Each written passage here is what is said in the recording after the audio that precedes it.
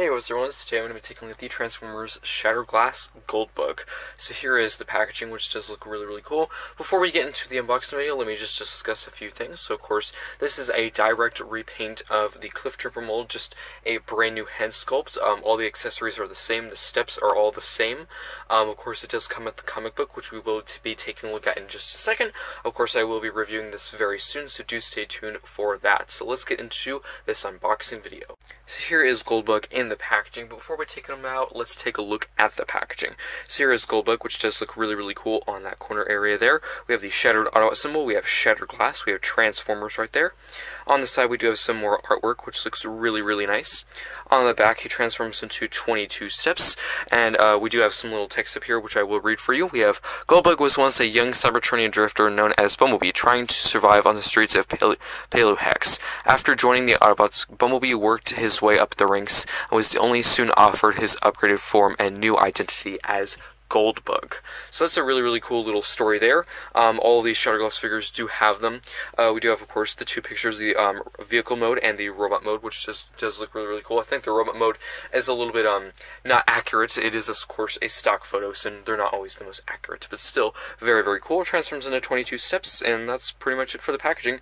Before we open it up, let's take a look at the comic book. So let me just move that off to the side. And the comic book was really nicely packaged this time, which I'm really glad. Let me just zoom out a tad bit so we can take a better look at it. So, yeah, it was really nicely packaged. It was in a nice plastic envelope, no damage at all, which is really nice. The Blur comic, I didn't have any damage or anything. It's just, it was not properly packaged at all. But here it is, and I think it looks really amazing. Really nice image there of Goldbug, and of course the typical Transformers Shattered Glass text. Of course, the shattered pieces everywhere. That looks just absolutely amazing. I won't be going into much detail, but I'm just gonna flip through a few pages to just show you what it looks like. I think it looks really nice. All that stuff. Very cool. I might do a video coming up, or maybe later when Shattered Glass has ended or something like that. I don't know. Maybe I'll do a video where when I have all of the comic books from all 5 figures so far, and I'll do a short video on that. I'm not sure. If you have any ideas what I should do with the comic books, if I should do a video or not, let me know in the comments. So, let's crack them open. So let me just get my scissors here. I'm just gonna cut it open at the top, cut that tape there, and cut that tape here.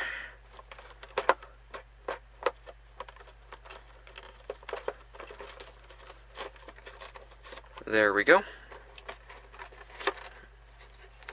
And then that should do it. So let's just open that up. And then we can open these little pieces here and slide this right out. So there we go. Let me just put the packaging off to the side and out of the way. So there is Transformers Shattered Glass Goldbug, which looks really cool. We have the 2 weapons there. The gold little back piece there. We have the 2 little snow pieces. So I just now realized, I did not know this, that one of the tips is blue and the other one is just completely black for those little pistols. I was not aware of that. Maybe I didn't, just forgot, or maybe I thought that was like a bad image or something. It was a wrong image. But yeah, I didn't know that. So let's start taking him out of these twisty ties. And we can lower the camera and get him on out of there. And that was pretty easy. So here is Shattered Glass Goldbug, the final figure I need for the Cliff Jumper mold collection, and I'm very excited about that. That's really nice. That Autobot symbol on the front looks absolutely amazing. Maybe not the best on camera, but right now it just looks really nice. Very clean, very nice. The head sculpt looks really good too. Joints so far are tight. Maybe it could have just not been pegged in all the way, but overall, I think it's a really good looking figure. Very cool. And there's the typical back piece, which you can take off, of course, and put it as a shield. So let me just get that. We can get the peg and peg that right in. And that's really nice. That looks really cool. Some people do not like it because it is considered parts forming. Doesn't bother me at all, but still very, very cool. Let me just take all those accessories out, and I'll just quickly show them, and that will be it.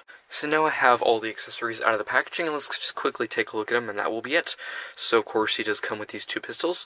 And again, I did not know this little tip section was blue, and it is interesting why this other tip is not blue, but it does show that on the packaging. It shows that one of them has a blue tip and the other one doesn't, but I'll probably watch several reviews just to confirm that this isn't like a defect copy or anything, but I don't think it is.